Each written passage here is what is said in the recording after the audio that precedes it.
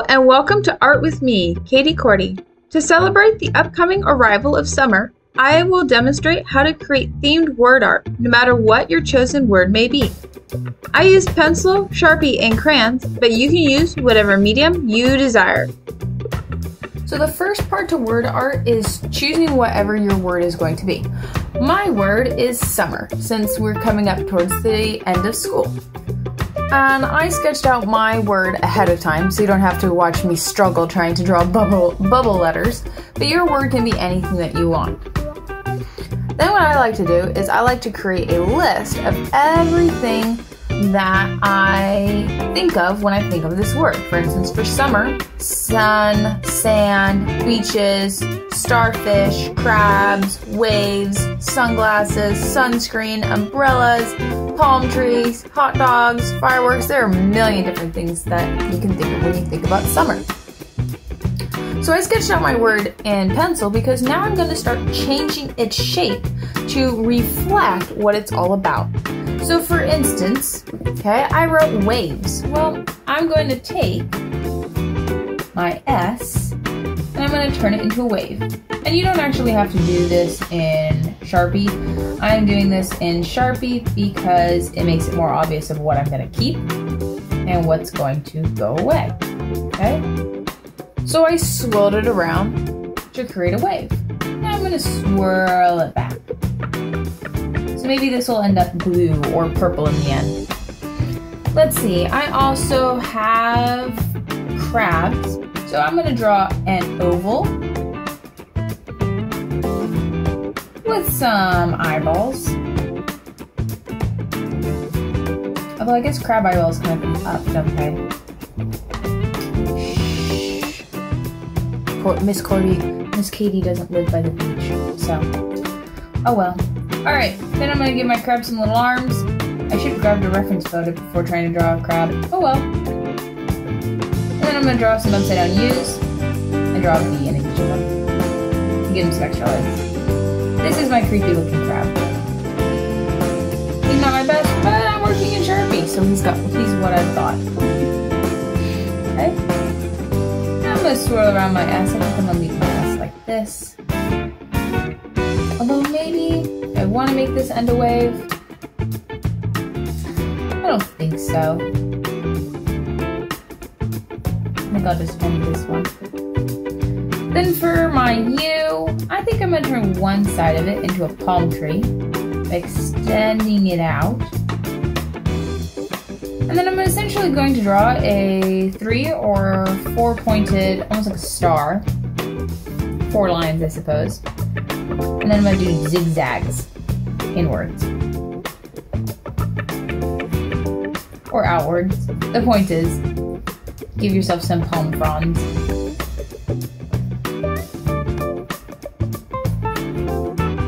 I think I'm going to throw some coconuts down here.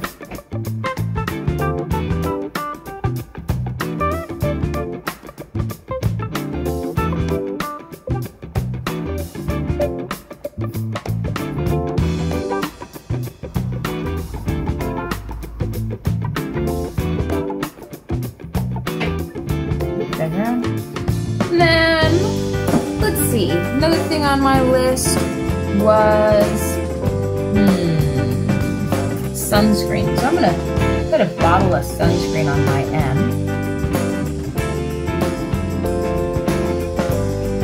SPF, I don't know, 50.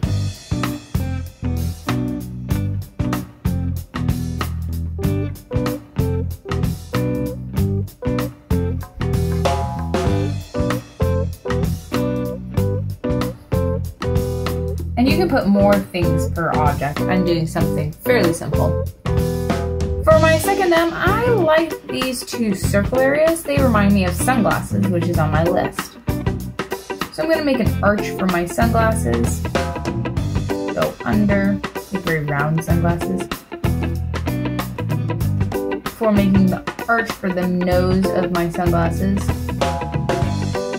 And 2 rectangles on either side to make the hinges.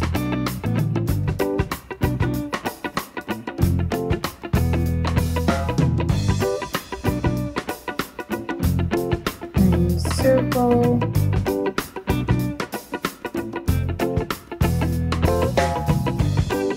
And then I'm going to trace my M. Or add anything else that I feel like it might need. This almost looks like swim goggles. Well, that still works. Swimming you definitely do in summer. For my E, I'm gonna make this into a sun.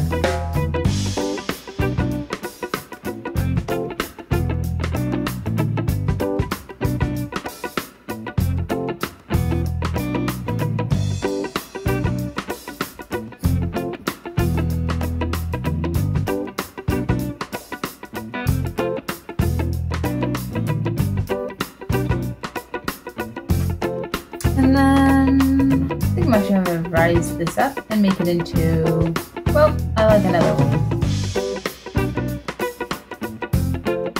It'll look better hopefully when it's blue. And then for my R, I'm going to turn it into an umbrella. This is the stand for my umbrella. I'm going to choose a point at the top. And do an unhappy face. Add in some lines and then connect them with upside down, well, with little rainbows essentially. And swirl it back around. Summer! And then of course I can add anything else that I feel like or that you feel like in your own art. You might make it so you can barely even read the word. And then in my case, since I traced this in Sharpie, I'm going to now erase the pencil and then color.